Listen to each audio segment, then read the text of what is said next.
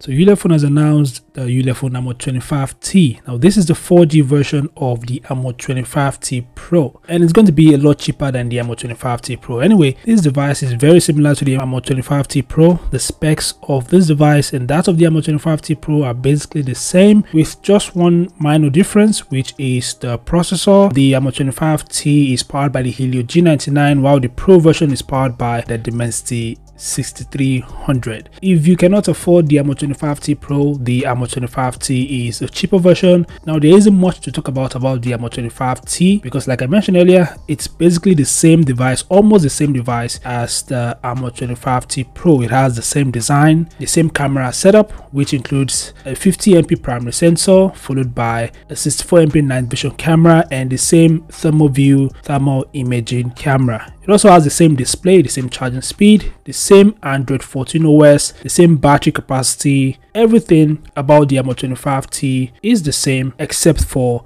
the processor. So the Armor 25T will be coming very soon, and it's going to be available for a very affordable price, but I don't know its official price yet. But anytime I get details about its price, I'll definitely update you guys. I'll also be uploading a full specs comparison video of the Armor 25T Pro versus the Armor 25T to point out the similarities, or if there are any differences apart from the processor. I'll point everything out in the video. Anyway, feel free to share your thoughts in the comment section below. Thanks for watching. Subscribe to the channel, and I'll see you guys in the next update.